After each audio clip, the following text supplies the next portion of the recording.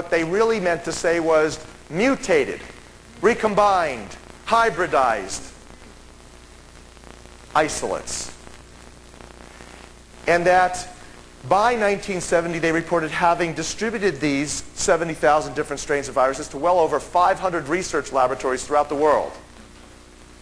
And among their principal distributors of these viruses was none other than the National Cancer Institute in Bethesda and the Centers for Disease Control in Atlanta.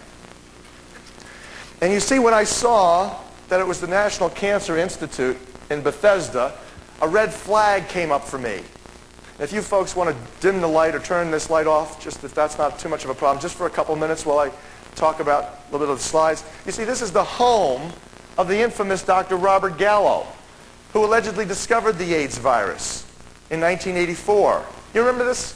This was what prompted the French-American AIDS fracas. It was turned out that within weeks of Dr. Robert Gallo and Margaret Heckler announcing Dr. Gallo's find, a feather in the cap of American medicine, doctor at the National Cancer Institute, Dr. Robert Gallo, discovered the cause of AIDS. It's a virus.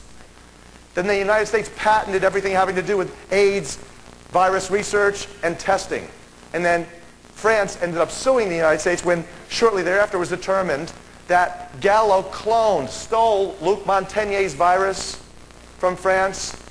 And France ended up suing the United States. It was resolved about a couple years ago when, around the same time, President Clinton pardoned Robert Gallo for scientific misconduct. On another unrelated matter, whenever does a president of the United States pardon a health scientist? That's a little weird. But it happened to be the fourth time in 3 decades that Dr. Robert Gallo had been investigated for scientific misconduct and or fraud and had escaped, gotten off. So I immediately began to suspect Dr. Robert Gallo. I said, well, maybe I should go see what Robert Gallo was doing between 1965 and 1975. And so I go back and I look up Gallo in Index Medicus, Harvard's County Medical Library. And what you see here is one of 6 pages. It's called the Scientific Literature Review that I've reprinted in the book Emerging Viruses, AIDS and Ebola, where there was nothing in 65 that Gallo published. There was nothing in 66. 67, there were 2 publications. 68, there were 4. 69, there were 2. 70, there were 3. And 71, there were 8. Aha, just a coincidence, you see, that as the money kicked in for the Department of Defense, Robert Gallo's laboratory output more than doubled. Coincidence? Maybe, maybe not. And I began to read. And what were these people writing? Well, they were studying things that are very suspicious indeed. Here, this is from the journal Nature. By the way, because of what I am telling you, you also know to be so unbelievable. The concept that the United States government had something to do with the development of immune system ravaging viruses, AIDS virus, Ebola virus, that most people can't believe this.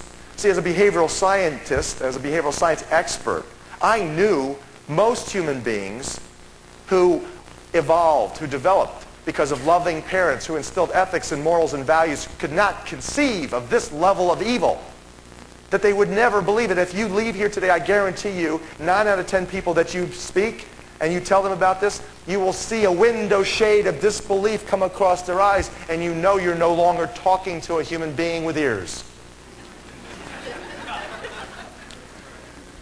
And so, knowing that ahead of time, as a behavioral science expert, I said, I got to reprint the most incriminating documents so that it is totally there. It is no question. And so, this is one of numerous documents that you see reprinted in the book, Emerging Viruses, AIDS and Ebola, where this is from the journal Nature, 1970. And you see Robert C. Gallo from the National Cancer Institute. You see Robert C. Ting from Bionetics Research Labs, Bethesda, Maryland. And it turned out that about 1/3 of what Dr. Robert Gallo published, he published with Bionetics researchers. Have you ever heard of Litton Industries, folks? You know, Litton has Litton. They have microwave ovens. A lot of people know them from their microwave ovens. But besides microwave ovens, they're a highly diversified company. They're heavily involved. Interestingly enough, they are among always the leading military weapons contractors for the world. And they had a subsidiary, a medical subsidiary called Litton Bionetics Research Labs, which was a documented biological weapons contractor.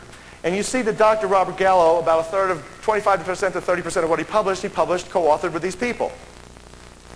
Now here what they're studying, without getting too technical, is an enzyme called reverse transcriptase. It's actually, the technical name is RNA-dependent DNA polymerase of human acute leukemic cells.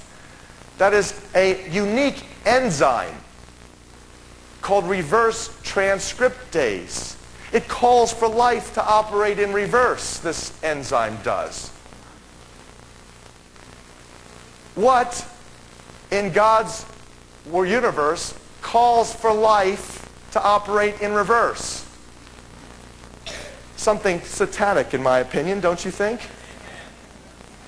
Well, you see, that's exactly what this enzyme does. You see, typically God created everything in the universe, in particular life, all forms of life, to operate out of the same unique, magnificent system designed to perfection beyond the reaches of the wildest imaginations.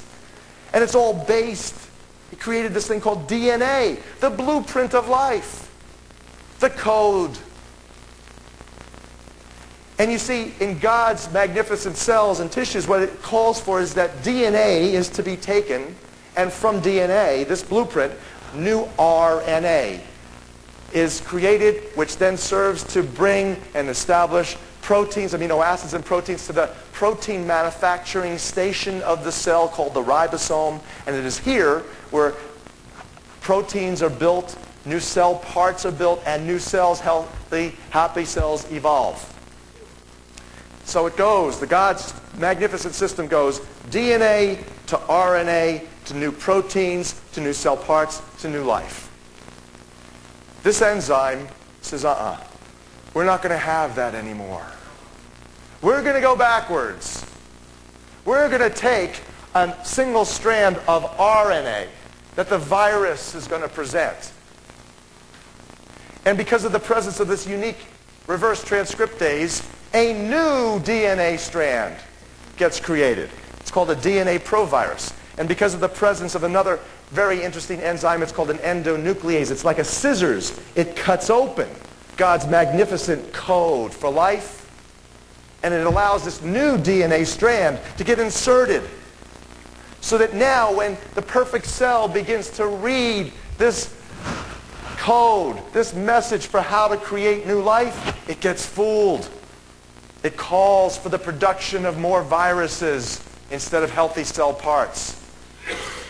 And that these viruses butt off the cells. And because of these unique proteins on the outside membrane, they're called GP120-like proteins, like little balls here, you see? Through lock and key fashion, they seek out other cells, CD4 helper cells, T lymphocytes, the quarterbacks of the immune system. And they attach to these and they continue this process. Now, this is being done by Robert Gallo and his associates from Bionetics Research, and they're studying this in human acute, that's quick-acting leukemia cells. This is in 1970, folks. This is 14 years before this man allegedly discovered the first AIDS virus. This is the enzyme that makes the AIDS virus tick. This is also the enzyme that makes the leukemia virus work. And this is 9 years before this man allegedly discovered the first leukemia virus, HTLV1. And, as I said, his co-authors from Lytton Bionetics just happened to be 6th on the list of major Army biological weapons contractors at that time. This is directly from the United States Congressional Record. And as you see also, for those sitting in front and highlighted in yellow, is the New York University Medical Center. Remember that. I'm going to come back to that. There will be a quiz at the end of this program. And those who fail the quiz, it may cost you your life. Literally. So, what else were they doing? And publishing. Well, they were the world's preeminent experts in monkey cancer virus research. And what they were doing in not only monkeys, but primates, man as well, was they were taking these viruses that they knew would cause cancer. For example, they took woolly monkey viruses and rhesus monkey viruses, including this thing called SV40, simian virus 40. It was the 40th monkey virus ever discovered. And you see, this virus was discovered by a really wonderful human being, a wonderful woman by the name of Bernice Eddy. She found